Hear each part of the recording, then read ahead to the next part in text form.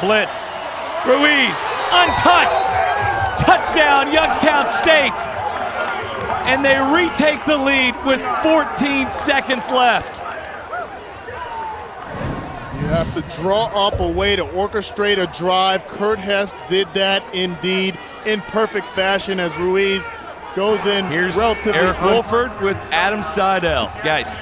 Coach, just an incredible drive there at the end of that game. What can you say about the poise of your guys? Well, you know, they always say championship football teams can handle adversity, come back, put things together when you need it. And, you know, we're hoping we're a championship football team. But, you know, our kids played hard today.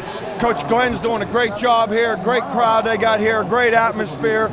It's a tough place to play now. These guys are 48-6 in this place. For us to come in here and get a win, that's a big win. It's not easy to win in the Valley on the road. Back at halftime, we talked about your defense trying to get a few more stops in this environment. What'd you do to adjust? You had a much more successful time stopping. We just kind of settled down and actually got used to seeing some of the things they were doing, some of the misdirection, change there. They were trying to run the ball a little bit more than probably we anticipated, but you know, they came out and responded. Special teams found a way to get it done there, and you know, it's a good team win, and we're excited. We'll celebrate it for 24 hours, and then we got them boys from Northern Iowa. Congratulations, Coach.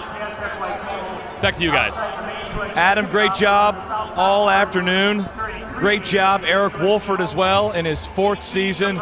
Picks up his 24th win overall, and right now his Youngstown State Penguins are rolling 5-0 for the first time in the storied history of Youngstown State inside the Valley.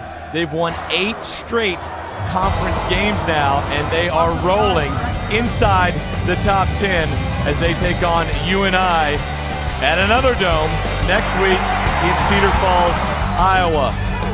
For our Missouri Valley crew, for Adam Seidel on the sidelines, Danon Hughes, as well as our Niles production crew, I am Mick Schaefer saying so long one final time for Vermillion, South Dakota.